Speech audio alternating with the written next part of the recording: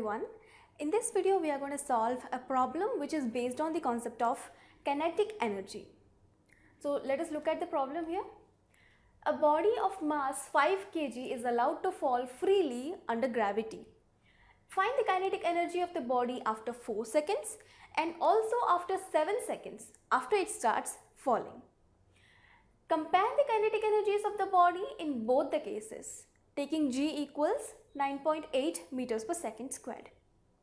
So we have a body which is freely falling and is of mass 5 kg, and we need to calculate its kinetic energy after the end of 4 seconds as well as after 7 seconds. So let us try to find out, and first of all we will be listing out whatever the question has provided to us. That is, the mass of the body is given to be 5 kg. The time which we will be taking as t1 is given to be 4 seconds. The time t2 is given as 7 seconds. Now we have taken 4 seconds to be time t1 and 7 seconds to be t2. At the end of those timings we need to find out what is the kinetic energy of the body that it has. Now in order to calculate the kinetic energy of a body we need two things. That is, first is the mass of the body, and the second thing is the velocity of the body at that particular instant of time. So as you can see, we have the value of the mass of the body here, but we do not have the velocity of the body in these two cases. So for that we will be using one of the equations of motion, that is the first equation of motion for freely falling bodies. Since this body is freely falling in this case with the initial velocity to be 0 and the acceleration of gravity to be 9.8 meters per second squared. So with these two values we have the velocity v1 at the end of 4 seconds to be gt1. So on putting that value we have the velocity v1 to be 9.8 into 4, which turns out to be v1 equals 39.2 meters per second. Similarly, we can find out the second velocity after time t2, and we can use the same formula, that is gt2 for v2. So in this case we have the value to be 9.8 multiplied by 7, since t2 equals 7 seconds. So on multiplying these we have v2 equals 68.6 meters per second. So now we have both the velocity values as well as we have the mass of the body. So we just need to put the formula and get the answer now, isn't it?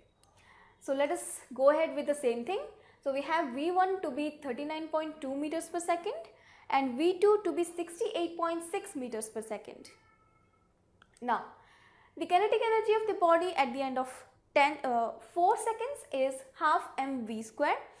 So on putting the value of v1 here, we have ek1 equals half multiplied by 5, which is the 5 kg, which is the mass of the body, multiplied by v1, which is 39.2, the whole squared. So at the end we get ek1, that is the kinetic energy of the body at the end of 4 seconds, to be 3.84 into 10 power 3 joules. Now in the same way we can calculate the kinetic energy of the body at the end of 7 seconds as well. So let us try to do that. So even here in this case we will be using the same formula, that is half mv squared. So ek2, that is the kinetic energy of the body at the end of 7 seconds, is given by half multiplied by 5 multiplied by 68.6 the whole squared. Now on evaluating this we have ek2 equals 11.76 into 10 power 3 joules.